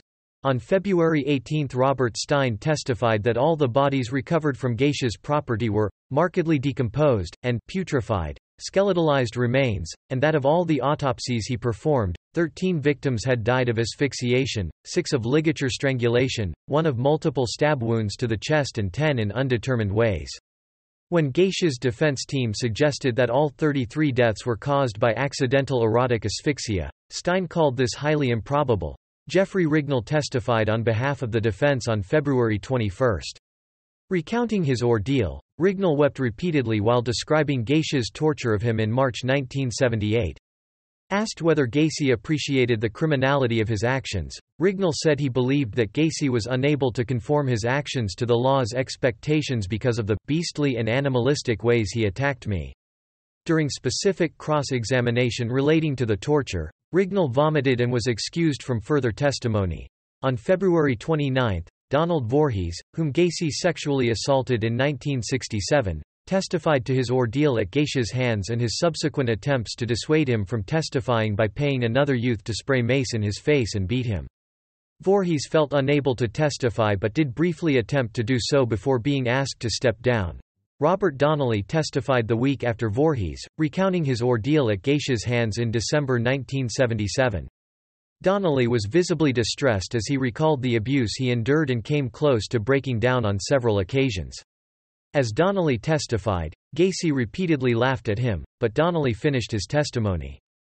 During Donnelly's cross-examination, one of Gacy's defense attorneys, Robert Mata, attempted to discredit his testimony, but Donnelly did not waver from his testimony of what had occurred.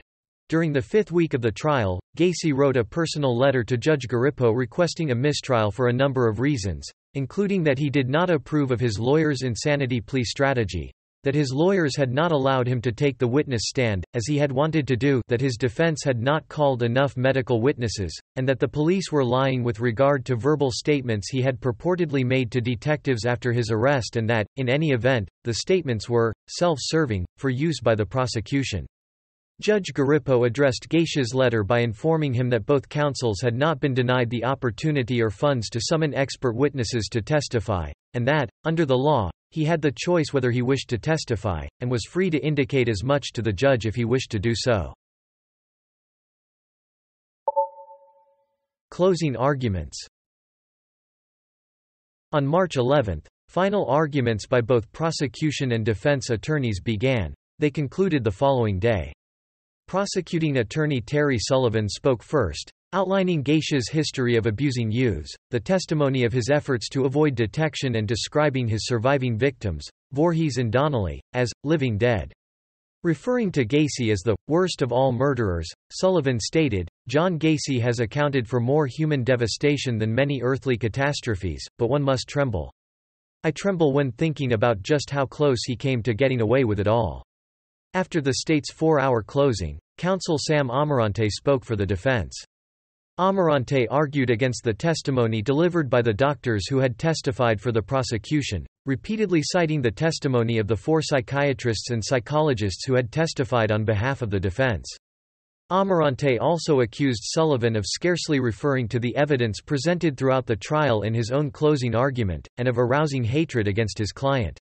The defense lawyer attempted to portray Gacy as a man driven by compulsions he was unable to control, contending the state had not met their burden of proving Gacy sane beyond a reasonable doubt. In support of these arguments, the defense counsel repeatedly referred to the testimony of the doctors who had appeared for the defense, in addition to the testimony of defense witnesses such as Jeffrey Rignall and Gacy's former business associate Michael Reed, both of whom had testified to their belief that Gacy had been unable to control his actions. Amarante then urged the jury to put aside any prejudice they held against his client and asked they deliver a verdict of not guilty by reason of insanity, adding that Gacy was a danger to both himself and to others, and that studying his behavior would be of benefit to science and that the psychology of his mind should be studied. On the morning of March 12, William Kunkel continued to argue for the prosecution. Kunkel referred to the defense's contention of insanity as a sham, arguing that the facts of the case demonstrated Gacy's ability to think logically and control his actions. Kunkel also referred to the testimony of a doctor who examined Gacy in 1968. This doctor had diagnosed Gacy as having an antisocial personality, capable of committing crimes without remorse. Kunkel suggested that had the recommendations of this doctor been heeded, Gacy would have not been freed. At the close of his argument, Kunkel removed photos of Gacy's 22 identified victims from a display board and asked the jury not to show sympathy but to show justice. Kunkel then asked the jury to show the same sympathy this man showed when he took these lives and put them there. Before throwing the stack of photos into the opening of the trapdoor from Gacy's crawl space, which had been introduced as evidence and was on display in the courtroom. After Kunkel had finished his testimony, the jury retired to consider their verdict. The jury deliberated for less than 2 hours and found Gacy guilty of the 33 charges of murder for which he had been tried. He was also found guilty of sexual assault and taking indecent liberties with a child, both convictions in reference to Robert Piest. The conviction for 33 murders was the then largest number for one individual in U.S. history. In the sentencing phase of the trial, the jury deliberated for more than 2 hours before sentencing Gacy to death for each murder committed after the Illinois statute on capital punishment came into effect in June 1977. His execution was set for June 2, 1980.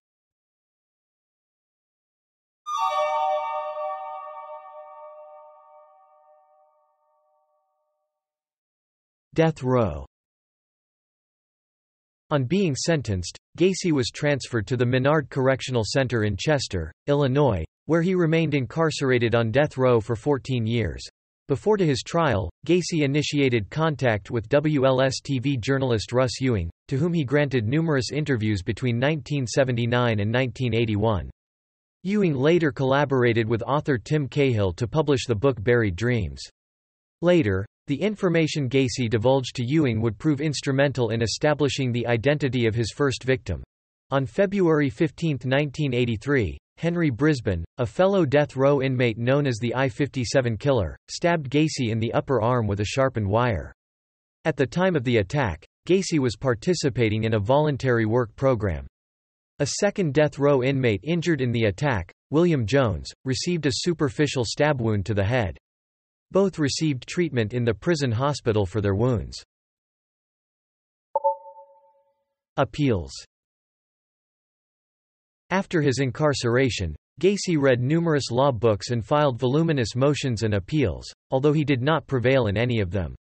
His appeals related to issues such as the validity of the first search warrant granted to the Des Plaines Police on December 13, 1978, and his objection to his lawyer's insanity plea defense at his trial.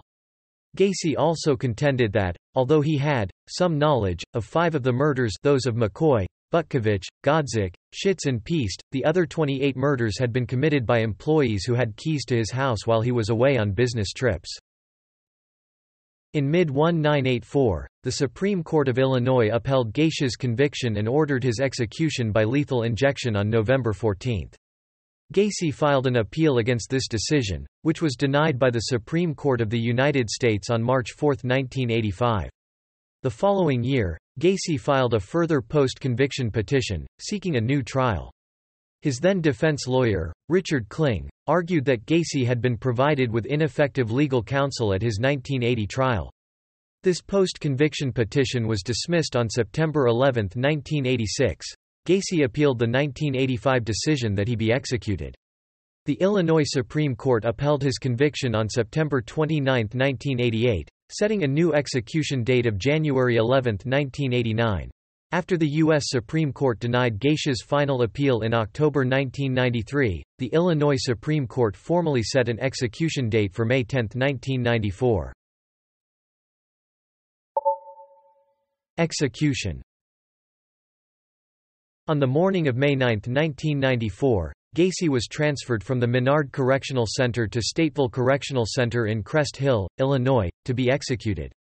That afternoon, he was allowed a private picnic on the prison grounds with his family. For his last meal, Gacy ordered a bucket of Kentucky Fried Chicken, a dozen fried shrimp, French fries, fresh strawberries, and a Diet Coke. That evening, he observed prayer with a Catholic priest before being escorted to the Stateville execution chamber to receive a lethal injection. Before the execution began, the chemicals used to effect the execution solidified unexpectedly, clogging the IV tube used to administer the chemicals into Gacy's arm, complicating the procedure. Blinds covering the window through which witnesses observed the execution were drawn. The execution team replaced the clogged tube to complete the procedure.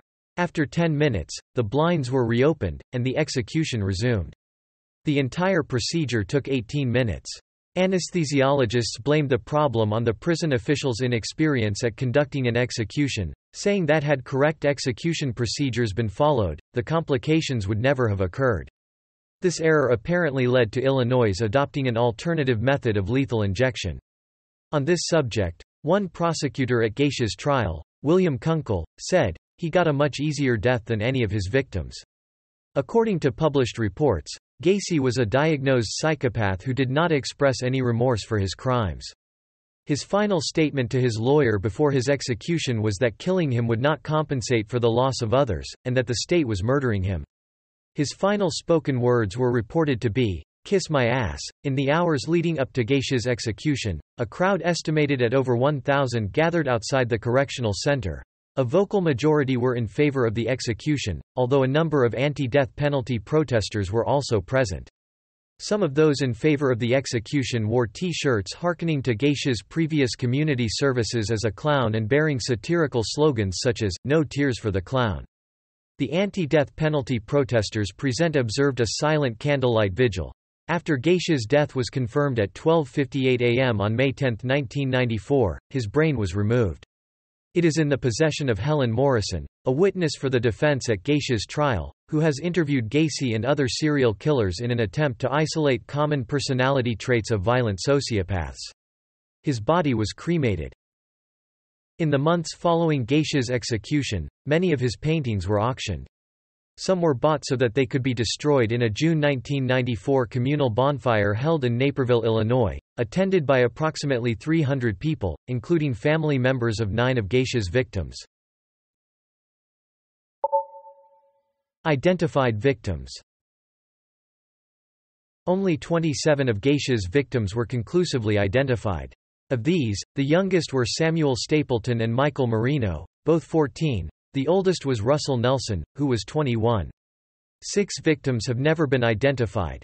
The first victims to be identified were John Butkovich, Body 2, John Schitz, Body 3, and Gregory Godzik, Body 4. Dental records confirmed their identities on December 29, 1978. The 33rd victim linked to Gacy, James Matsara, was identified the following day. The 23rd victim exhumed from Gacy's property was identified as Rick Johnston on January 1, 1979. 4 further victims were identified on January 6. Body 18 was identified as Michael Bonin and Body 25 as Robert Gilroy. The first victim exhumed from the crawlspace was identified as John Prestige, and the victim labeled Body 16 as Russell Nelson. A fishing license issued to Bonin had been found previously in Gacy's home. 3 days later, the victim recovered from the Des Plaines River on June 30 was identified as Timothy O'Rourke. On January 27, dental charts were used to identify Body 20 as John Mowry. 2 days later, Body 8 was identified as Matthew Bowman. 2 months later, on March 27, the 22nd victim recovered from Gacy's property was identified using dental records as William Carroll. The following month, the identity of the 7th victim was confirmed using X-ray records as Randall Reffitt, and on May 21, dental records confirmed that Body 27 was William Kindred. On September 12, bodies 11 and 12 were identified as Robert Winch and Tommy Bowling, respectively. Winch was identified thanks to a distinctive healed bone fracture. A distinctive brown, tiger's eye, metal buckle with black striping belonging to Winch had been found previously in Gacy's home. Using dental records, the 6th victim exhumed from Gacy's property was identified on November 14, 1979, as Samuel Stapleton. On November 16, Body 17 was identified as David Talsma using radiology images of a healed fracture of the left scapula. 2 days later, the final victim recovered from Gacy's property, Body 29, was identified as Darrell Sampson. In March 1980, bodies 14 and 15 were identified using dental records and radiology images as those of Michael Marino and Kenneth Parker. Their identities were confirmed too late to include among the victims identified before Gacy's trial. In May 1986, the 9th victim exhumed from Gacy's property was identified as Timothy Jack McCoy, Gacy's first victim. Dental records and a distinctive belt buckle assisted with this identification. Renewed efforts. In October 2011, Cook County Sheriff Thomas Dart announced that investigators, having obtained full DNA profiles from each of the unidentified victims, were to renew their efforts to identify each of them. At a press conference held to announce this intention, Sheriff Dart stated investigators are actively seeking DNA samples from individuals across the United States related to any male missing between 1970 and 1979. Results of tests conducted thus far have confirmed the identification of 2 victims, ruled out the possibility of numerous other missing youths as being victims of Gacy, and solved 4 unrelated cold cases dating between 1972 and 1979. In November 2011, the victim previously known as Body 19 was identified through DNA testing as William Bundy, who may have worked for Gacy. Shortly after Gacy's arrest, Bundy's family had contacted his dentist in the hope of submitting his dental records for comparison with the unidentified bodies. However, the records had been destroyed after the dentist had retired. The most recent victim to be identified is 16-year-old James Hawkinson, who was identified in July 2017 using DNA testing. He was the 24th victim exhumed from Gacy's property. Unidentified victims. 6 victims remain unidentified, 5 of whom had been buried beneath Gacy's crawl space, with 1 additional youth buried approximately 15 feet (4.6 meters) from the barbecue pit in his backyard. Forensic experts used the skulls of the unidentified victims to create facial reconstructions. Based on Gacy's confession, the location of these victims buried in the crawl space relative to the identified victims, and forensic analysis, police determined the most likely dates when his unidentified victims were killed. January 3, 1972 to July 31, 1975. Body 28. Backyard. Male aged 14 to 18. June 13 to August 5, 1976. Body 26. Crawl space. Male aged 23 to 30. August 6 to October 5, 1976. Body 13. Crawl space. Male aged 18 to 22. August 6 to October 24, 1976. Body 21. Crawl space. Male aged 15 to 24. December 1976 to March 15, 1977. Body 5. Crawl space. Male aged 22 to 32. March 15 to July 5, 1977. Body 10. Crawl space. Male aged 17 to 21. Gacy's likely second murder victim, body 28, is believed to have been an unidentified teenager with brown hair, approximately 5 feet 9 and 180 centimeters in height, and estimated to be aged between 14 and 18. This victim was buried near Gacy's barbecue pit, possibly in 1975. He wore a silver ring on the fourth finger of his left hand, indicating the possibility he had been married. Body 26 was a man with medium dark brown hair estimated to have been aged between 23 and 30 years old and approximately 5 feet 4 and 160 centimeters in height. This man had 2 missing upper front teeth at the time of his disappearance, leading investigators to believe he likely wore a denture. This victim was almost certainly murdered between June 13 and August 5, 1976. Body 13 was a man likely to have been murdered between August and October 1976. This victim was between 5 feet 9 and 6 feet 2 and 180 and 190 centimeters in height. He had long, dark brown, wavy hair and was between 18 and 22 years old. This victim is known to have suffered from an abscessed tooth, and may have injured his left third rib months or years before his disappearance. While Rossi also claimed to dig this grave in 1977, Cram claimed Gacy had him dig a trench in the southwest corner of the crawlspace where body 13 was recovered before he left Gacy's residence on October 5, 1976. In 2018, an updated facial reconstruction was released to the media. Body 21 is estimated to have been aged between 15 and 24 years old and approximately 5 feet 10 and 180 centimeters in height. He had light brown hair. This victim was buried directly above the body of William Carroll, indicating his murder had occurred on or after June 13, 1976. As David Cram did not live with Gacy until August 21, 1976, a possible date for this murder is between August 6 and 20, 1976, although investigators have not discounted the possibility this victim may have been murdered later in 1976. Body 5 is a man with brown hair, approximately 5 feet 9 and 180 centimeters in height, and estimated to have been between 22 and 32 years old. An inscription on a leather key fob found with his body suggests his first name may have been Greg or Gregory. This victim was almost certainly murdered between December 1976 and March 15, 1977. Body 10 was aged between 17 and 21 years old, between 5 feet 7 and 5 feet 11 and 170 and 180 centimeters, and had suffered a fractured left collarbone months or years before his disappearance. The 2 victims murdered on the same day in May 1976 were buried alongside this victim, yet sequential burial patterns of 3 victims murdered in 1977 leave an equal possibility he may have been murdered in the spring or summer of 1977. Statements made by Gacy following his arrest suggest this unidentified victim may have been murdered as early as 1974. In 2018, an updated facial reconstruction was released to the media.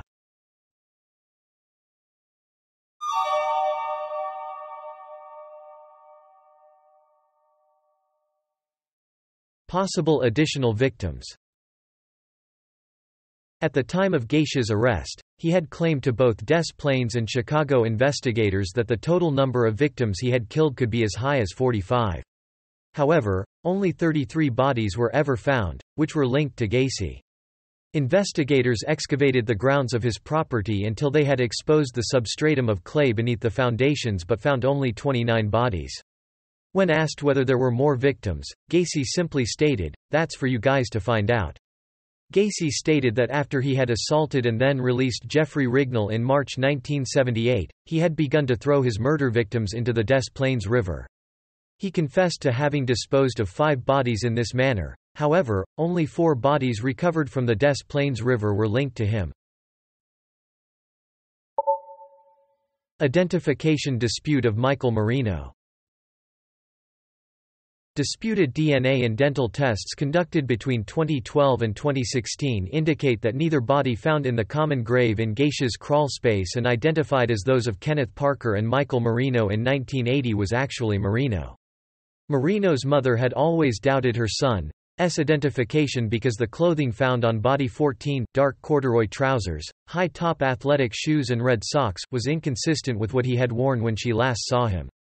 In addition, the dental X-ray conducted on the victim identified as Michael Marino had revealed they had all of their second molars. A dental X-ray conducted on Marino in March 1976 revealed one molar had not erupted. The original identification of the body identified as Michael Marino has been disputed because the exhumed body had neither an upper nor lower jaw bone. Nonetheless, the orthodontist who had identified Marino's remains has stated his conviction in the accuracy of his findings, adding he had compared 32 teeth, probably half a dozen of them had very distinct fillings and every one of them was consistent with Michael Marino. Death of Charles Hattula. On May 23, 1978, 25-year-old Charles Hattula was found drowned in a river near Freeport, Illinois. He had been missing since May 13. He was an employee of PDM and had been linked to the initial investigation of Gacy after Michael Rossi informed investigators of both Godzik's disappearance and Hattula's death. Moreover, Rossi had stated that Hattula was known to have conflicts with Gacy, and when he had failed to show up at work, Gacy had informed him and several other employees that he had drowned. Hattula's body was later recovered from the Pecatonica River. Des Plaines authorities had contacted colleagues in Freeport during their investigation into Gacy, but were told Hattula had fallen to his death from a bridge. At the time of Hattula's death, no more bodies could be stored in Gacy's crawl space, which leaves a possibility he had disposed of Hattula's body in the Pecatonica River. However, Hattula's death has been officially ruled as asphyxia by drowning. West Miami Avenue. Retired Chicago police officer Bill Dorsch stated he had reason to believe there may be more victims buried in the grounds of the apartment building located at the 6100 block of West Miami Avenue in Chicago, a property where Gacy is known to have been the caretaker for several years before his 1978 arrest. In 1975, Dorsch, then a Chicago police officer, observed Gacy, whom he knew on a casual basis, holding a shovel in the early hours of the morning. When Dorsch confronted him, Gacy said he was doing work that he was too busy to do during the day. Dorsch also said that several other residents of West Miami Avenue stated they had seen Gacy digging trenches in the grounds of the property in the early to mid-1970s. One of these residents also said that Gacy later placed plants in the elongated trenches he had dug. At the time these actions were observed, Gacy was still been married to Carol Hoff. In March 2012, Cook County Sheriff's officials submitted a request to excavate the grounds of this property. The Cook County State's Attorney denied the request, citing a lack of probable cause as the reason, including the results of a 1998 search of the property. However, the Sheriff's Office noted that in 1998, a radar survey suggested 14 areas of interest within the property grounds, yet only 2 of these 14 anomalies had been excavated. Of the 12 remaining anomalies, 4 were described as being staggeringly suggestive of human skeletons. Moreover, Bill Dorsch had provided police with a letter from the radar company which confirmed the 1998 search of the grounds was incomplete. A second request to excavate the grounds of West Miami Avenue was submitted to the Cook County State's Attorney by Sheriff Tom Dart in October 2012. This request was granted in January 2013, and a search of the property was conducted in the spring. Both FBI sniffer dogs and ground-penetrating radar equipment were used in the second search of West Miami Avenue. However, the search yielded no human remains.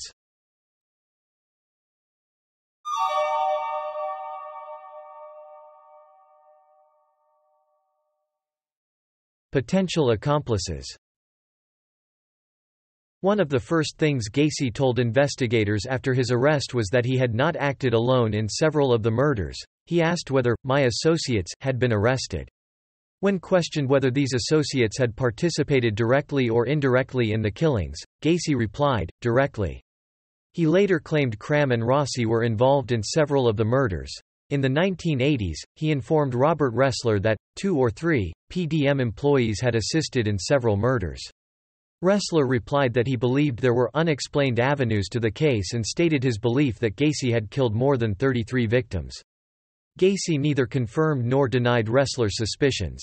Jeffrey Rignall, who had been assaulted and tortured by Gacy in March 1978, was adamant that at one point during his abuse and torture, a young man with brown hair had knelt before him and watched his abuse. Rignall also said that as Gacy was assaulting him he saw a light come on in another part of the house. On one occasion, 3 days before his arrest, during their surveillance of Gacy, 2 officers followed him to a bar where he met 2 employees, Michael Rossi and Ed Hefner. An anxious Gacy was observed walking with the 2 out of earshot of the surveillance officers to talk privately before the 3 before returning closer to the officers. Gacy said to both young men, "You'd better not let me down, you fuckers. You owe it to me." The officers then overheard sections of a hushed conversation between Gacy and the 2 during which Rossi asked Gacy, "And what? Buried like the other 5?" In interviews from death row, Gacy said that at the time of his arrest, 3 PDM employees were also considered suspects in the disappearance of the missing boys. Investigators had linked to him, all of whom he said were in possession of keys to his house. In addition to Cram and Rossi, Gacy named his former employee Philip Piest, a young man who is known to have been a close associate of John Norman. At the time, Norman operated a nationwide sex trafficking ring based in Chicago known as the Delta Project. At least 2 victims believed to have been murdered by Gacy, Kenneth Parker and Michael Marino, are known to have last been seen alive close to where Norman lived at the time of their disappearance, and Gacy is known to have been aware of Piest's connections. This led to the theory Gacy may have been connected to this trafficking ring. Later investigations. Gacy claimed that he was not in Chicago when 16 of the identified victims had disappeared. In 2012, 2 Chicago lawyers said travel records show that Gacy had been in another state at the time of 3 of the murders, implying he was assisted by 1 or more accomplices. For example, Gacy had flown to Pittsburgh 3 days before the disappearance of Robert Gilroy, and only returned to Chicago the day after the youth disappeared. Investigators note that Robert Young, the traveling companion with whom victim Russell Nelson was visiting Chicago at the time of his October 1977 disappearance, gave differing accounts of his disappearance to Nelson's family and investigators. Young told Nelson's family he failed to arrive at a bar at a prearranged time, but had told investigators he had last seen Nelson standing in a crowd that had gathered outside a Chicago bar, and when his attention was diverted for a few moments, Nelson had simply disappeared. Investigators contend this could not have happened without Young noticing. Young is known to have filed a missing persons report with Chicago police, before unsuccessfully requesting money from Nelson's parents to finance a search for their son. When Nelson's 2 brothers arrived in Chicago to search for him, Young offered them a job with PDM. Young was never summoned to testify at Gacy's trial. In a third case, travel records indicate Gacy was at a scheduled job site in Michigan at 6 a.m. on September 26, 1977, the day following the disappearance of 19-year-old John Mowry, who was last seen leaving his mother's house at 10 p.m. on September 25. Mowry's roommate was a PDM employee who formerly lived with Gacy and had moved into Mowry's apartment less than 1 week before Mowry's disappearance. 2 witnesses have stated that this roommate had suggested to Mowry that he meet a man who is going out of town 2 days before Mowry disappeared. Criminal defense attorneys and investigators researching the possibility Gacy had not acted alone in several of the murders have said there is overwhelming evidence Gacy worked with an accomplice. Amber Alert. In 1984, Sam Amarante, one of Gacy's 2 defense attorneys at his 1980 trial, authored procedures that were incorporated by the Illinois General Assembly into the Missing Child Recovery Act of 1984. Amarante has since said the primary inspiration for this legislation was the fact that at the time of the Gacy murders, Illinois police had to wait 72 hours before initiating a search for a missing child or adolescent. The Illinois Missing Child Recovery Act of 1984 removed the 72-hour waiting period. Other states across America subsequently adopted similar procedures. As a result, a national network aimed at locating missing children was gradually formed. This has since developed into the Child Abduction Emergency, commonly known today as an Amber Alert. Paintings. Isolated in his prison cell, Gacy began to paint. The subjects he chose were varied, from birds to skulls, even other murderers. Many were of clowns, including himself as Pogo or Patches. His Hi-Ho series includes scenes from The Seven Dwarfs. Although Gacy was permitted to earn money from the sale of his paintings until 1985, He claimed his artwork was intended to bring joy into people's lives. Many of Gacy's paintings have been displayed at exhibitions. Others have been sold at various auctions, with individual prices ranging between $200 to $20,000. Following Gacy's execution, family members of his victims publicly burned several of his paintings. Film. The made-for-TV film To Catch a Killer, starring Brian Dennehy as Gacy, was released in 1992. The film is based largely on the investigation of Gacy, following the disappearance of Robert Piest, by Des Plaines police and their efforts to arrest him before the scheduled civil suit hearing on December 22. A feature film, Gacy, was released in 2003. This film cast Mark Holton in the role of Gacy and depicts his life after he moved to Norwood Park in 1971 until his arrest in 1978. The made-for-TV film Dear Mr. Gacy, released in 2010, stars William Forsythe as Gacy. The film is based upon the book The Last Victim, written by Jason Moss. The film focuses upon the correspondence between Moss and Gacy before Gacy invited Moss to visit him on death row in 1994. The horror film 8213, Gacy House was released in 2010 and is based on paranormal investigators spending a night in the house built on the former site of 8213 Summerdale Terrace. Documentary. The Discovery Channel broadcast an episode relating to Gacy's crimes in the true crime series The New Detectives, Case Studies in Forensic Science. This documentary features an interview between Gacy and FBI profiler Robert Ressler, whom Gacy claimed to have known when both he and Ressler were children. As a child, Ressler lived just 4 blocks from Gacy in Chicago and Gacy had delivered groceries to Ressler's family. The Investigation Discovery Channel has broadcast 2 documentaries about the Gacy murders. The first documentary focusing on Gacy's crimes was commissioned for the Most Evil series, a forensics program in which forensic psychiatrist Michael Stone analyzes murderers and psychopaths. The second Investigation Discovery program on Gacy is featured in the Evil Lives Here series. This program explores how Gacy's actions affected his family. Gacy's sister and niece are among those interviewed. The Biography Channel has broadcast a 45-minute documentary on the crimes of John Wayne Gacy. The television program, Psychic Investigators, broadcast an episode entitled, What Lies Below.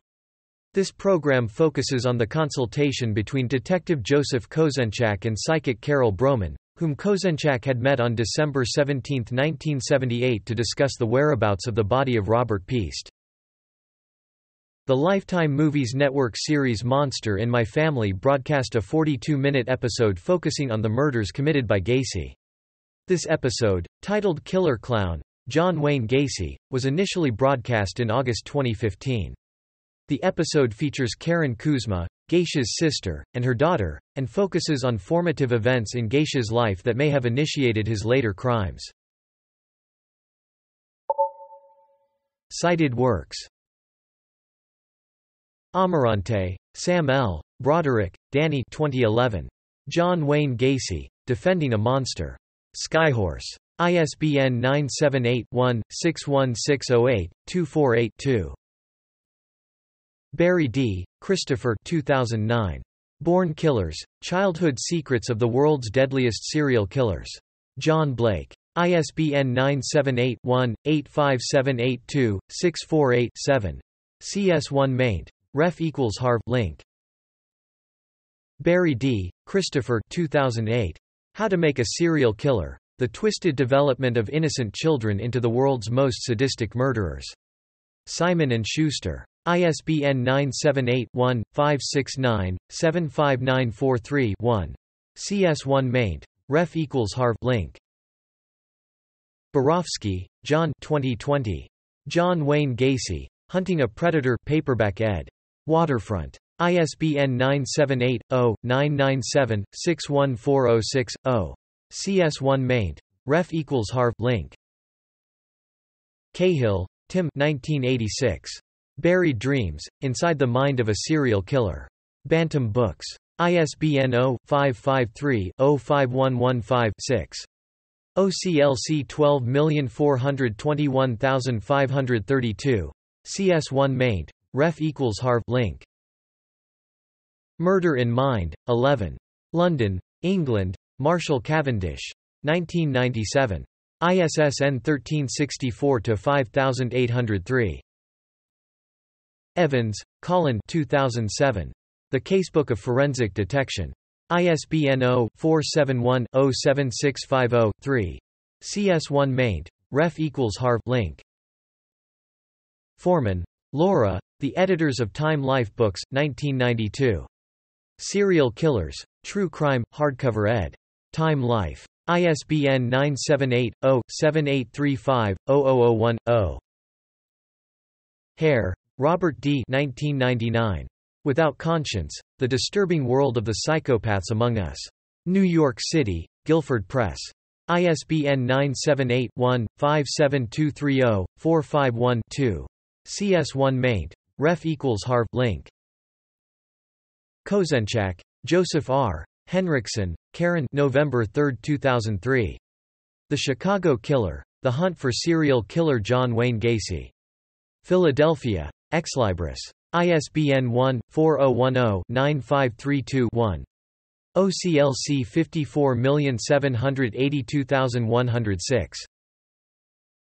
Linedecker, Clifford L. 1980. The Man Who Killed Boys, A True Story of Mass Murder in a Chicago Suburb, 1st ed. St. Martin's Press. ISBN 0-312-51157-4. OCLC 5564916. CS1 maint. Ref equals harv link. Linedecker, Clifford L. 1986. The Man Who Killed Boys, A True Story of Mass Murder in a Chicago Suburb, paperback ed. St. Martin's Press. ISBN 0-312-95228-7. CS1 maint. Ref equals harv link. Moss, Jason, Kotler, Jeffrey, Ph.D. 1999. The Last Victim, A True Life Journey into the Mind of the Serial Killer. ISBN 0-7535-0398-0. Olson, Jack 2008. The Man with the Candy, The Story of the Houston Mass Murders. Simon & Schuster. ISBN 978-1-439-12870-1. CS1 maint. Ref equals harv link. Peck, Dennis L. Dolch, Norman Allen 2001. Behavior Beyond the Boundaries. Extraordinary Behavior, A Case Study Approach to Understanding Social Problems. Greenwood. ISBN 0-275-97057-4. OCLC 43694355. CS1 maint. Ref equals harv link. Ressler, Robert, Schachtman, Tom 1992. Whoever Fights Monsters, My 20 Years Hunting Serial Killers for the FBI. New York, St. Martin's Press. ISBN 0-312-95044-6. OCLC 27658115. Stone, Michael, Brucato, Gary 2019. The New Evil, Understanding the Emergence of Modern Violent Crime. Prometheus Books. Sullivan, Terry, Mikan, Peter T. 2000. Killer Clown, The John Wayne Gacy Murders, paperback ed. Pinnacle. ISBN 0-7860-1422-9.